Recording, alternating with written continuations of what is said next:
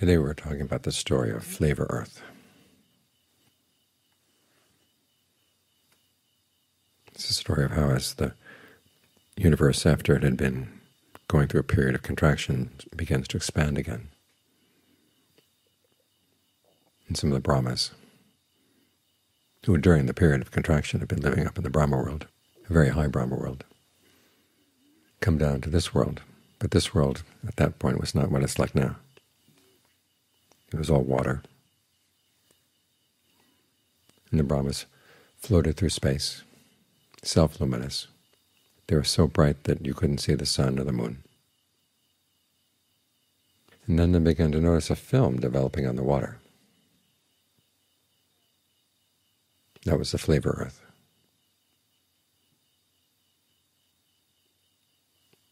And one of the Brahmas, out of wantonness,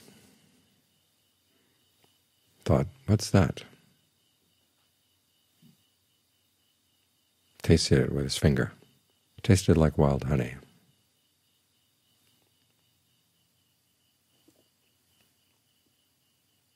So he ate more and more, and the other Brahmas saw this, and they started eating. They fell on the Flavor Earth, consuming it. And as they did, they lost their self-luminosity. The sun and the moon appeared. The stars appeared. And the story goes on to show how, as they got more and more intrigued with lower and lower pleasures, the bodies got more coarse, the features got more coarse, the level of their minds descended until we got down to the human world as we know it now. The story illustrates an important point about becoming. Where your desires are focused is going to determine who you are, the identity you take on.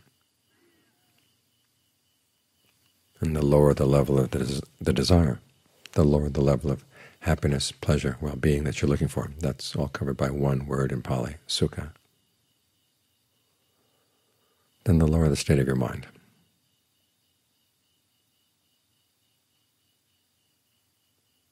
As we meditate, we're trying to reverse that process. Instead of looking for our pleasures in sensuality, our fascination with fantasizing about sensual pleasures, we're going to go for the pleasure of form. We're trying to get back to that point prior to the Flavor Earth, where those Brahmas were feeding on rapture as they were self-luminous. We're trying to breathe in a way that gives rise to a sense of rapture within the form of the body.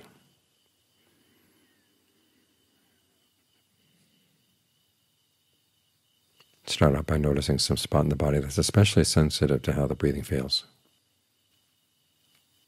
And try to protect it as you breathe in, so that there's no tensing up in that spot as you breathe in, as you breathe out, or between the breaths. You don't have to mark the spot between the breaths by squeezing it. Just leave it wide open. And as you allow the blood to flow there without any interruption, a sense of fullness will develop. It's not much to begin with, but you tend to it like a small fire, and after a while it begins to grow. And you think of it running down the different nerves in the body, running down the blood vessels in the body.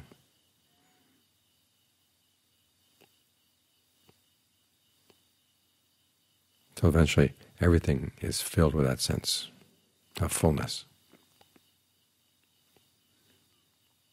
You want to learn how to appreciate this,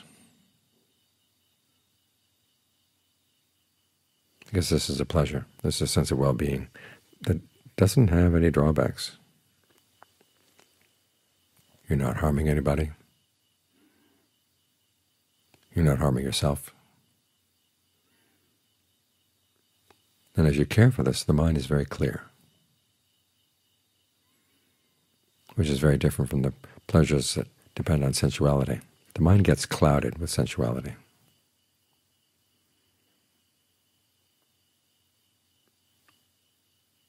And a lot of our desires for sensual pleasures require that we take something from somebody else.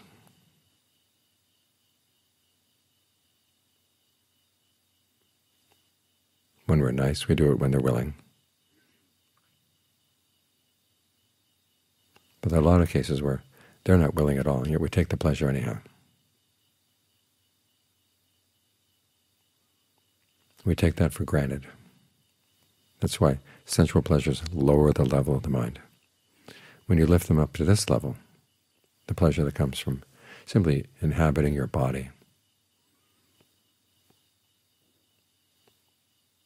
saturating it with good breath energy, saturating it with a sense of well-being, you begin to get more sensitive. You realize this is a better pleasure, more constant, filling more of your awareness. And it's also a pleasure that's related to skill. We're not just sitting here on the receiving end of something really nice. We're also developing that sense of accomplishment that comes when you've mastered a skill. The self, as the producer, gets to produce things well.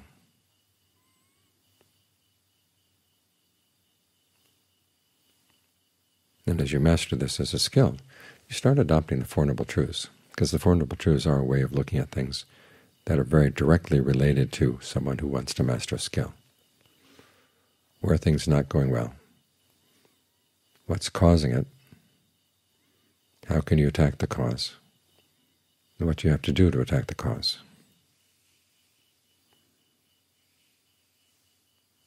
In this case, you're trying to develop your sensitivity to well-being, which also requires that you develop your sensitivity to pain, stress, suffering.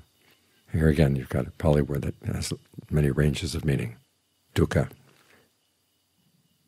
everywhere from really harsh suffering up to a very subtle sense of disturbance or dis-ease.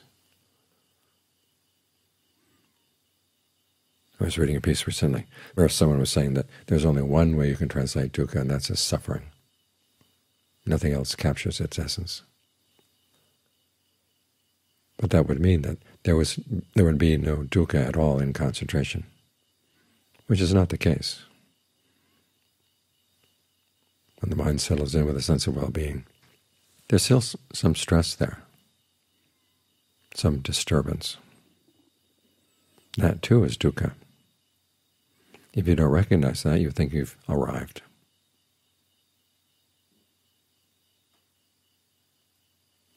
But when you recognize it, you realize, okay, there's still something wrong. It's still not skillful enough. And that encourages you to look for a better sense of well-being, something that's not fabricated, because concentration is about as good as you can get with fabrication. The best bodily fabrication, the best verbal fabrication, the best mental fabrication, they're all right here in concentration. But concentration is only as good as fabrication can be, and fabrication still has its drawbacks. It comes and it goes, and it requires that you maintain it. That's a lot of the stress and disturbance right there.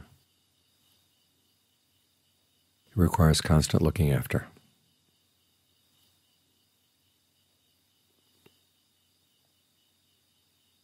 As John Lee once said, nirvana is what's easy.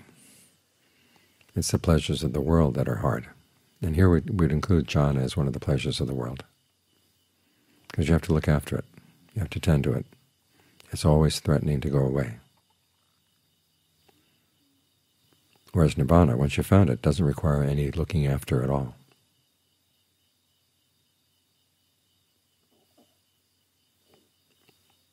So as we lift the mind, we make it more sensitive. And as it becomes more sensitive, you get more demanding as to what would be a satisfactory source of happiness, what would count as happiness.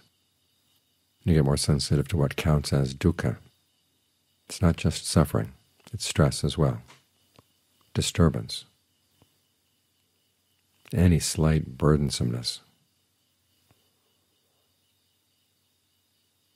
simply the sense that you have a duty. You've got this duty with regard to the path, that you've got to maintain it. That weighs on the mind. Now, if you've been coming fresh from being involved in sensuality and getting finally a sense of mastery over the concentration, maintaining the concentration doesn't seem like that much of a burden because it repays you many times over.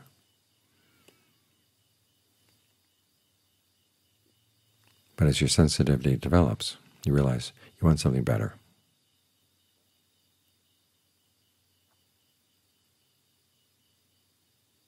And it was part of the Buddha's genius to realize there actually is something better. His teachers were stuck on the ultimate level of concentration. Couldn't drop it because they thought if they dropped it, what would they have? Nothing. But the Buddha learned that if you bring the mind to that threshold,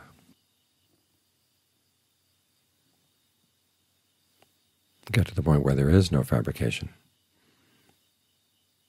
then another dimension opens, another dimension entirely, where there is no dukkha at all. And it's a sense of well-being that's so unlike fabricated well-being that there are passages where the Buddha says you go beyond pleasure and pain. Others where he says it is the ultimate sukha, which is enough to communicate the fact that it's not like anything you've known, but it's better.